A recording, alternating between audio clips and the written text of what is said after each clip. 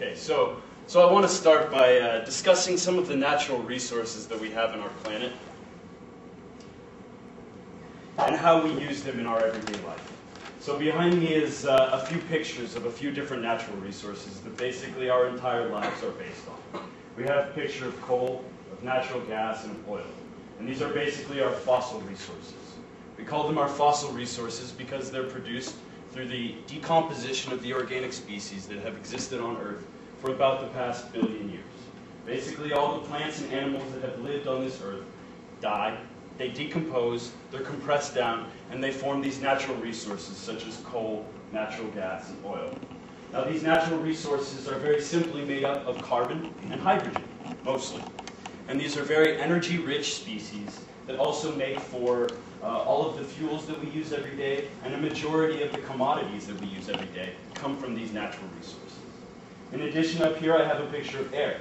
Air is composed of nitrogen and oxygen, very simply, but these are very, very important molecules in our everyday life. In addition, I have a picture of water. Water is hydrogen and oxygen, H2O, but in addition, we use this everywhere in our everyday life. And lastly, the picture of trees, of vegetation. These are equally as important. So basically what I want to get across here is these natural resources are composed of 4 elements: carbon, hydrogen, oxygen, and nitrogen. And each one of these different natural resources is composed of various molecular structures. So these 4 different atoms are arranged in such a way that they create molecules. Each one of these natural resources contains, except for water and air, thousands of different molecular structures composed of these different 4 simple elements, right? And these are what make our everyday life what it is today. So over the past 100 or 150 years or so, humanity has become very, very good at figuring out how to manipulate these molecular structures. So as I said, each one of these natural resources has their various unique molecular structures. What we do is we take these molecular structures, these hydrogens, these carbons, these nitrogens and oxygens, we break them down, we cut them apart, and then we build them back up into whatever we need to use for our everyday life, mostly because we all want to live very convenient lives. And that's basically the goal behind using natural resources and how we manipulate these atoms. So to give you a little bit better feel of what I'm talking about here, I have a few pictures up here of types of things that make your everyday life so convenient. The first one, and perhaps in my mind the most amazing, is fertilizer. Over the past few thousand years, back to Mesopotamia, people had learned how to do what's called crop rotating. Basically, people learned that when you grow plants out of soil, you use up some of the natural resources in this soil. And back in a few thousand years ago, we learned that if you can grow something one year, leave this dirt alone for a year, the dirt will replenish itself with some natural resources that are absolutely necessary to once again grow your crops that you need to live every day the next year. Well, the population on the Earth has exponentially grown since 2,000 years ago, or basically since about 1400 or so. And what's happened is we've reached the point where we can no longer sustain using crop rotation to develop all of the vegetation that we need to sustain our lives. And so what we learned to do as humans is we learned to take our natural resources, mostly nitrogen, which is 80% of the atmosphere, and hydrogen, which comes from our fossil resources, and we've learned how to manipulate these molecular structures to form ammonia. Ammonia is then forced into fertilizer, and now we can make synthetic nutrients, and we can grow crops all year long over the same dirt as we synthetically produce fertilizer that actually allows us to continue to grow vegetation. And that's what this picture shows us up here. This is fertilizer, and this comes from the natural resources, and this comes from our ability to manipulate the molecular structures of our natural resources and form ammonia, NH3, a nitrogen atom and 3 hydrogen atoms. In addition, what I have here is a picture of gasoline. We all know this very well. It's probably a bane of most of your existence, particularly if you travel from LA to Riverside or if you travel or commute in any large distances. It's very expensive and it's absolutely a requirement for your everyday life. Basically, gasoline looks somewhat similar to the oil that comes out of the ground, or some fraction of the oil that comes out of the ground. But when we remove oil from the ground or coal from the ground, what we do is we separate some different molecular structures, we break them down, we build them up, we add hydrogen atoms where we need to, we add carbon atoms where we need to, and we turn this into a fuel that's very energy dense. We can put into our car and we can drive everywhere we go. This is gasoline, but it is a manipulated molecular structure compared to what comes out of the ground naturally. The last thing I have here is plastics. Lots of times people think of oil and think of fossil resources, right? And you think of this purely in terms of the energy that we use every day, whether it's electricity or whether it's fuel. But in actuality, the fossil resources we have are basically our only resource that has carbon atoms in it and hydrogen atoms in it. And we use these carbon and hydrogen atoms for everything in our everyday life. One very good example is plastic. Plastic is basically just long chains of carbons and hydrogens.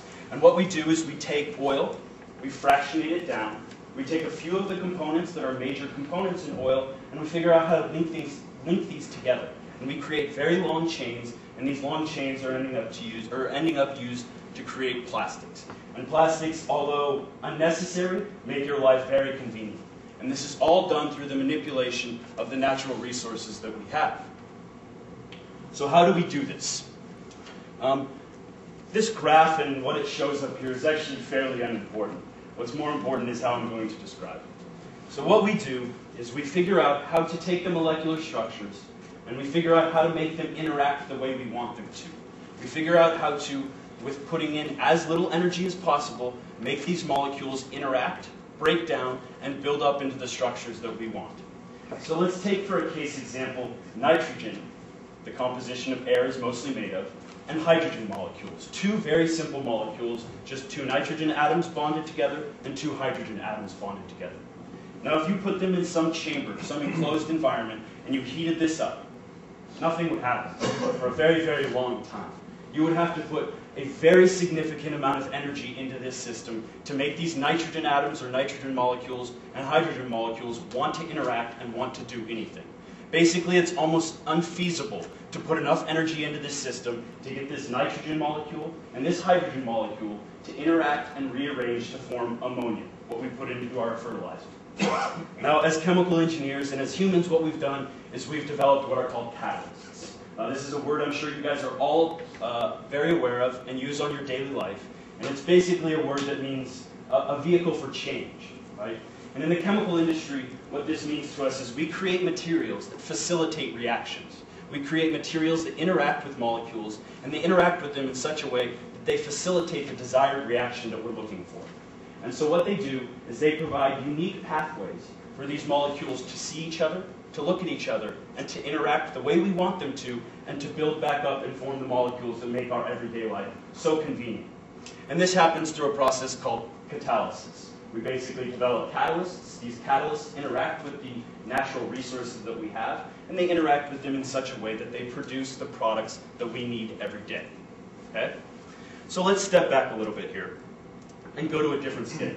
So I'm going to keep using this example of ammonia because it's so important in your everyday life. Okay? So ammonia is about $1 trillion a year industry. Okay? This represents about 2% of the world's GDP. And about 2% of the energy usage in the world is based on producing ammonia. Okay?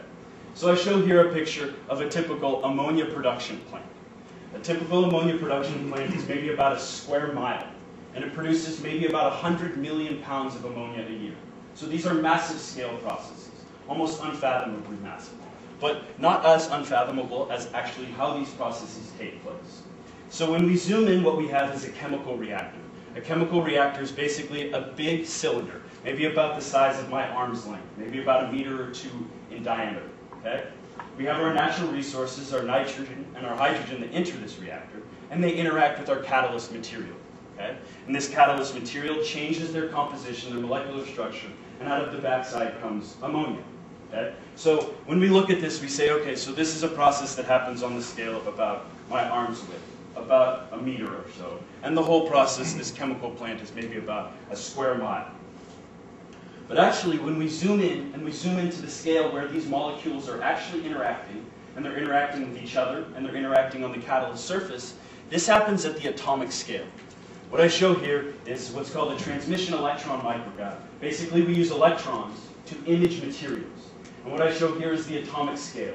This is a picture of a catalyst. Right on the edge of this catalyst here is where these molecules come to the surface, interact, break down, and build up and form the molecules that you want. The amazing part about this to me is that we actually have to zoom in 1 trillion times from the scale of the chemical plant to reach the scale where these reactions actually happen, and to reach the scale that we actually need to be able to manipulate so that we can produce the ammonia we want. Now, just to give you a feel of what 1 trillion times zooming in means, it's very similar to an entity the size of the solar system being able to manipulate our interactions, our movements, and our interrelations on a time scale that's relational to us. So basically, imagine an entity the size of the solar system that can move us around, that can interact us the way we want to.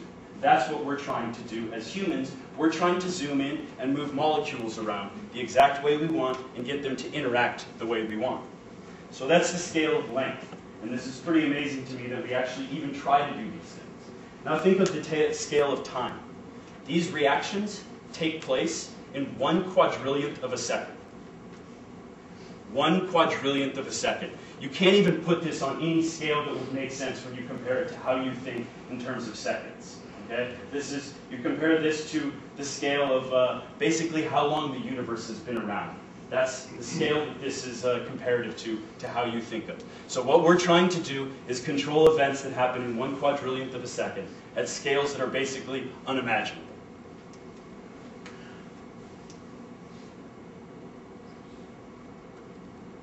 Happened last night too. So how do these things take place? These things take place by molecules coming in and hitting a catalyst surface. Basically, there's a number of different events. Our molecules come in and they land on what's called a catalyst surface. These atoms, this flat surface is a catalyst surface. These molecules come in, they land, they break apart, they interact, they build back up, and they come out the other side as the molecules that we want. And our whole goal is to engineer the properties of this surface to make these molecules do what we want them to do. Okay? So how do we do this? We do this by trying to use some technologies. We use quantum mechanics and we use nanotechnology. We use quantum mechanics and basically the amazing power of computers that we have nowadays to start to map out how these molecules change on a catalyst surface. And we can do these things with the amazing powers of computer now. And what we also have is nanotechnology, where we can engineer the structure and function of different materials at scales that are very, very small. These pictures are catalyst particles, and each one of them is about 1,000 times smaller than the width of your hair. So what we're doing is engineering their surface properties so that they interact with molecules the way we want, and they form the products that we want. And we can actually look down and view these things and understand these things fairly well nowadays. Even with all these amazing advancements that we've made, it's still not as good as it could be. Okay? So even with all these amazing advancements, the idea that we can actually look down and manipulate these things and control these things, we still have to provide a significant amount of energy into any reactor to make the molecules do what we want them to do. And we're still reliant on burning fossil fuels to provide this energy into the system to make the reactions do what we want them to do. Okay? So we're nowhere near as efficient as we could be or as we want to be, because we're still relying on fossil fuels to heat these systems up and make the reactions happen the way we want them to. Okay? So I want to finish by leaving you with the dream I have for the 21st century, and also probably one of the hardest problems that we can think of solving as humans, is utilizing sunlight. Okay? So I put up here that humans are professional energy consumers. Basically, go to each one of your houses right now, there are probably lights on, there's a refrigerator on, a washing machine running. You use as much energy as you possibly can to make your life as convenient as you possibly can. Okay? So then we have this other thing, the sun.